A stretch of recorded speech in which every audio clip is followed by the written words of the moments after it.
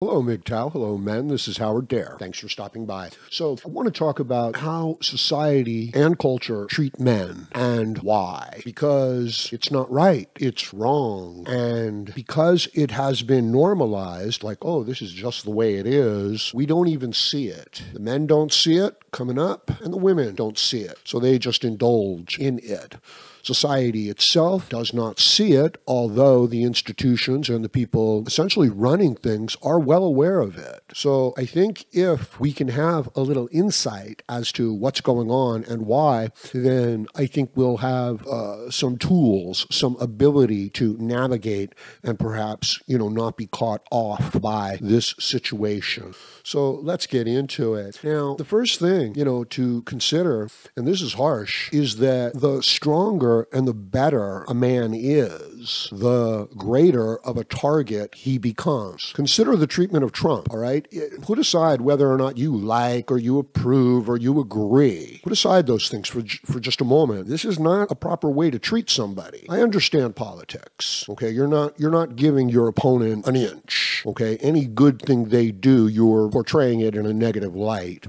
I understand. However, when the very basis of reality has to be compromised in order for a person to push their ideology, and that's where we're at with the extreme left right now, you're asking people to betray their own mind in order to go along with your argument. It doesn't make sense. It's not logical. Politically, they've got a reason to go along with you, okay? So, everybody who is upset by the fact that a good, strong man is capable and worthy, which by definition, that's what it is. They're coming after that man. They resent that man. They're just as good as that man. They can do anything that man can do, right? This is the line. So you understand that a huge part of this is being driven by envy and resentment. So it's a person who can't really make it onto the team, saying, I'm just as good as these other players. Men love this stuff, okay? It's hard for everybody at first, but then as a man finds his way and finds the things that he's good at, it becomes an opportunity to distinguish himself, even at the cost of possibly losing and all the suffering. That means very little to a man, but the accomplishment and the achievement, that means a great deal to a man. It's interesting because it's essentially the reverse for the woman, right? So it's crazy because the men, they just want to be of service, okay? They just want to be acknowledged for their sacrifice. They just want to be valued for the fact that there are things that they can do that nobody in their right mind would do. And for that individual man, in this individual circumstance, what would frighten and deter most all people to him is a source of pride and accomplishment. I have overcome my fear. I have felt fear. I have gone into the darkness, and I have walked through the darkness. This is the goal. This is what men want, all right? Men are not ones to come to the darkness and to turn and run away from the darkness and to never look to the darkness again. That is not a man's way, all right? If a man does that, he gets to live with nightmares for the rest of his life, okay? This is this is stuff that most men figure out as infants, as children. If you don't figure it out by the time you're, a toddler, you're gonna have some hard times. If you don't figure it out by the time you're a young child, it's gonna be a horrible time. If you don't figure it out by the time, you're getting into young adulthood, that's going to be a sad young adulthood. And if you don't figure it out by the time that you are actually in adulthood, I don't know that physically, that mentally, whether or not the person can even be healthy at this point, And this is one of the tragedies that we're seeing. We're seeing the dropping of testosterone, the physical destruction of the men, the attitude. So you're seeing women walking around like truck drivers, with their chests out, right? Looking around, scanning the horizon. Like if they see something, they're going to, lock on, eye stalk, get close, chase, grab. They're not. They see something in the distance, they're going in the other direction. So you've raised, generations of men that are punished for being masculine and encouraged and rewarded for being feminine. And Now you've got nobody to protect your borders. Now you've got nobody to build your fences. Now you've got nobody to go into the darkness. Envy, resentment, greed. These are the emotions driving the attack on men. The attack on Trump is merely symbolic. In other words, if you can sit down in your household and watch a half an hour news program that just lies and misrepresents even the most basic aspects of reality in order to tear down this particular man, what do you think is going on there? I mean, do you think it's just that man? Right? It's like, oh, no. We're just picking on that man. But other men, they're okay. No, it's the message that says if you step out of line, if you assert yourself as a man, if you move with confidence, we're coming after you. And we will use these attacks: toxic masculinity, racist, sexist, homophobe, Islamophobe. Anything you try to do as a man where you set your standards and your values, okay, understand that this is part of the definition of a man, okay, anything you do to set your standards and values will be attacked. And you will be attacked so much that if you don't give it up, yes, that is one of the key phrases that you need to understand is being said to you. Give it up. Stop. Stop with your attitude of a free, independent, strong, worthy, virtuous individual. Stop. That's the message. Give that up. Become part of the group. Identity politics. Toxic masculinity.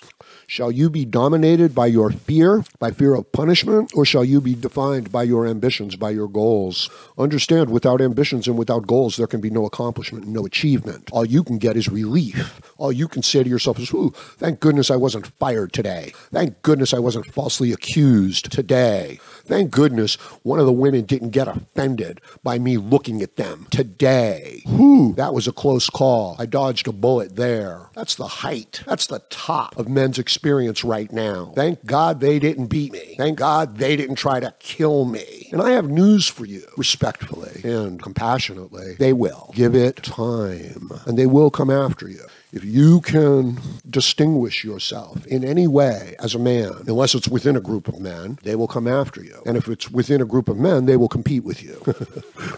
But they'll do so openly, right? So I'm a better quarterback than you. And then they will, go after it. There might even be some underhanded interpersonal aggression in there. But the bulk of it would be on merit, on who can do the job. That's not the world you live in today. That's not the world that we live in today. And it's killing the motivation of the man. Why should I compete when the top salesman is just going to be the prettiest girl? That's it. She's the top salesman. Has nothing to do with her sales. So you've destroyed the motivation of the men because you've treated them unfairly. And they are wise to walk away. But going your own way is not as easy as it sounds or as saying it. It's easy to say. It's a little more difficult to actually do. This can go straight into Nietzsche's Übermensch, right? He himself says it. It's like, no, we are not the Übermensch. We cannot become the Übermensch, but we can take a step in that direction.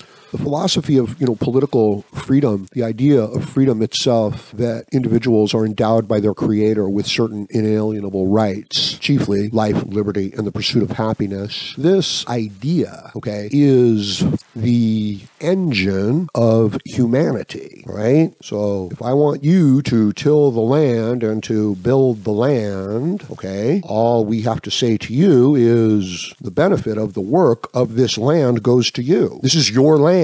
And if you work it and you do it right, you reap the benefits of this work. That's motivated self-interest. So now the man, or anybody, even an animal, works for its own improvement. Wow, isn't that selfish? No, this is the engine. This is the driving force. This is how we align. We align our interests and then we work together. Do we have aligned interests like a fair and open society where a well-meaning, well-intentioned, well-behaved person can make progress and sustain their lives and build a future? Is this a worthy shared goal? I think it is, because 99% of people will pursue this avenue. And assuming that, the streets are clean and we've taken care of the roads, they can make their way. But of course, they cannot make their way anymore, can they? They cannot afford a house, they cannot afford a car, they cannot afford food.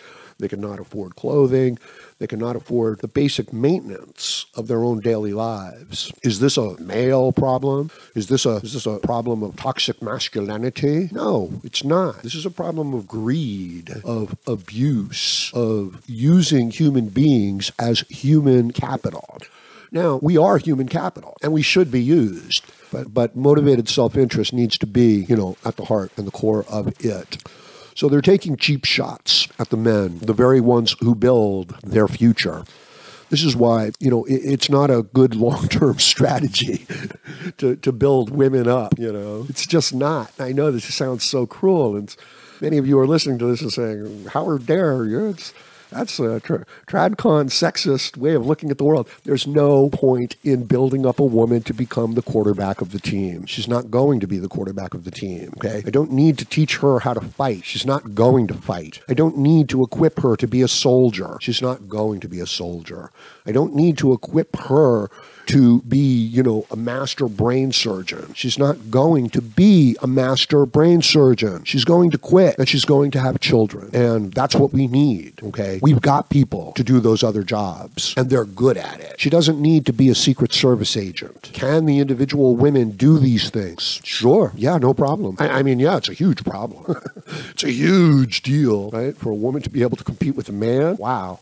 But some of them can do it, and they earn their place. But to give them jobs that they are not worthy of, that they cannot perform because we're trying to be socially fair and just, that's what's going on. So you realize you've killed motivated self-interest now for the men. There's no reason for the men to participate. He can't win a gold star. He can't build himself up in this world. You've made that, a sign of toxic masculinity. You've made this highest virtue for the man, this, what would be a badge of honor and pride. You've turned it into a badge of shame, something that he has to hide from. And so now the young men, they're lost. They don't know what direction to go in. And as society and culture tries to portray positive male role models, like a strong leader, okay, or like a successful businessman, like a successful inventor, as these men make their way in the world, society, culture, media tear them down and ascribe the worst motivations to them.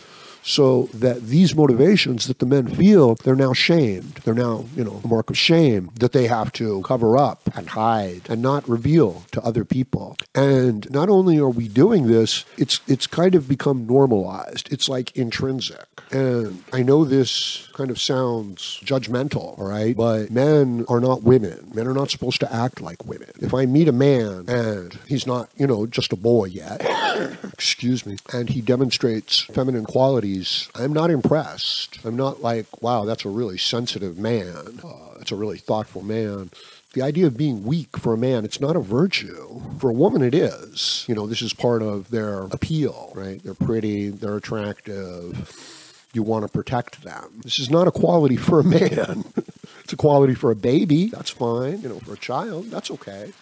I think women want to be cherished, and I think men want to be appreciated. And you can kind of understand this from the idea that the male, whether, human, whatever, is ideally suited for acts of physical service, for doing things. He's stronger, faster, less emotion. So there's less fear going on there. It's still there, but it's less. So he's biologically suited to do this. He naturally wants to do it. He wants to lead. He wants to serve. He wants to sacrifice. He wants to build. He wants to protect the people around him. Look at a baby boy. And you say to him, what do you want to be when you grow up? He'll tell you, man, he wants to be a hero. He wants to be a fireman. He wants to be a soldier. He wants to be an airplane pilot. He wants to do these acts of bravery and service and sacrifice, even if it might cost him his life, because the appreciation, this acceptance, this group interaction is fundamental to being a man. And you recognize that that is what's been taken away from the men. Do women have this? There are times when this kind of an instinct does kick in, but it's not their primary driving force, is it? No, much more nurturing, much more taking care of, much more beautifying the environment around them, much more looking to the well-being of the people around them, not stepping into danger, not stepping into pain, not a physical, not a physical act of sacrifice, not in the idea of putting themselves in danger, putting themselves into sight of harm's way. This is not their way. You want to pretend like it is. So you want to pretend like women have the qualities of men, which is largely aggression, okay? And it's not an evil, bad aggression. You need aggression, okay? You need it to protect things. You just need to know when to use it and when not to. And women, whose primary feeling is nurturing, caregiving, improvement, beautification. This is their primary driving force. Now you want to say they're interchangeable? All right. Well, if you do that, you're going to come up short, all right? You're going to come up short. Now, the men are not trying to fulfill the female roles. There's no desire, the division of labor. There might be some weird psychological stuff going on, but, no, this is not the case.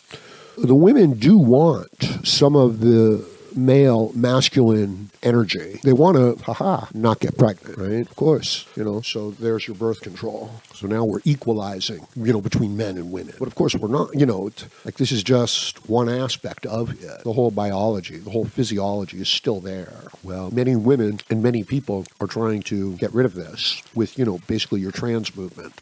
Transhuman. It's not just transsexual. It's transhuman. Got to augment the people with, mechanical, biological devices and pharmaceuticals and cybernetics at some point. So it's not just the women wanting to overcome being female. It's all people. Well, it's both men and women wanting to overcome being human. What does that mean? Well, that means, you see, this is the sad part, like you're thinking, wow, this is a next stage of evolution. No, it's not. It's a step backwards, all right? Because what they want is they want to be able to indulge all of their whims and feelings and not have to pay any sort of physical price. Yes, they want that science fiction movie where they are pure consciousness and pure pleasure. Of course, this is not a physical reality, and it doesn't take people long to, gain the insight into this, that if you just try to eat all the time and feel good, you're going to become sick. If you just try to indulge feeling good all the time, you're going to become very weak and sick and damaged. So it's not a worthy human ambition to be able to do whatever you want and get whatever you want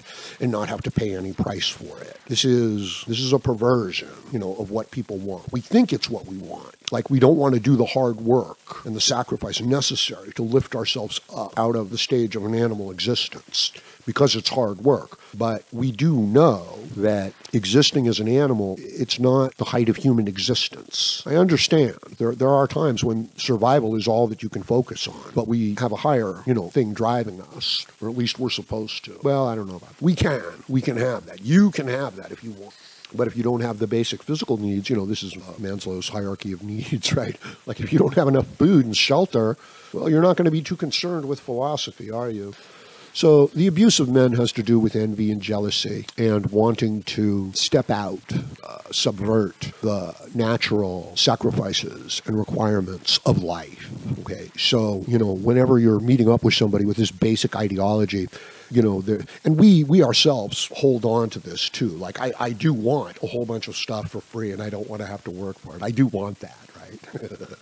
However, I know that it's not reasonable. It's like a fantasy. It's like a fairy godfather kind of situation. So there's this hook, okay? Consumer society, mass media, marketing. Yes, we can all be hooked because there's all these basic human wants and needs that we have to struggle with. But if you're aware of them, you can, to a large degree, not be maneuvered by them, and then you can focus your efforts in the areas that actually do matter to you, which would be your personal well-being for the most part, your psychological and emotional state. But it's very hard to focus on that when you're under siege. Men's lives are lived like within a castle, a walled castle with strong walls, and they are under siege. They are surrounded. Nobody's getting in. Nobody's getting out. There's no water. There's no food. There's no reinforcements coming to break the siege. You have to break the siege from within. And yes, you are surrounded. This would suggest that your answers do not lie outside of you, but rather within you. Look within. Find your strength and your power. And it may just be a small seed at this stage. Nurture that small seed. And I know that while people are going out and doing their things and having a good time, and you're just nurturing a small little seed within you, you'll be like, wow, this isn't life. But that small little seed will grow. It can grow. And when it does, if you've done it right, it becomes self-sustaining. So whatever growth this seed generates, the growth itself generates additional growth. The gift of life, the miracle of life. This is your investment. This is the geometric doubling, okay, of what you're doing on the daily basis. This is your garden. This is your farm, not the outside place. You can do things outside, and you can get great results, and I'm sure you will. But I'm also sure that, there'll be some failures. There'll be some things that don't work out. How depressed, how demotivated is that going to make you? What energy is that going to take away from the basic seed of your being? How much of these types of considerations, MGTOW, culture, society, politics, media, entertainment, social interactions, how much of this is going to tap into your life energy itself, the energy that keeps you motivated, all alone? You know that there's a concerted effort to divert your attention away from you, your life, your people, the things that you can do to make your life better, the growth, okay? That there is an effort to take your attention away from that and to put it onto these meaningless external things that have nothing to do with you. Like, what do you think women think about you? There's a long series of thoughts that get to go on, huh? Further, when I say divert, I don't mean attract your attention and capture it and then direct it into a different direction. Nah, bro, that's not what I mean. When I mean, the only thing that they have to do is rile up your emotions a tiny, tiny little bit. That is all. I could show you a red screen, and I don't mean me. They can show you a red screen and then show you a symbol that represents a political ideology that you don't like, and it's done. You're off course. You're thinking about their things. So it's that easy. And you want to know what the most powerful force in the entire universe is? Sure you do. You want to know. So I'm going to tell you. It is the sustained, undistracted human will. That's it. That's what builds your pyramids. That's what builds your bridges. That's what builds your skyscrapers. That's what transforms the surface of the earth. That's what creates novels, great works of art. That's what creates all your inventions, all your discoveries.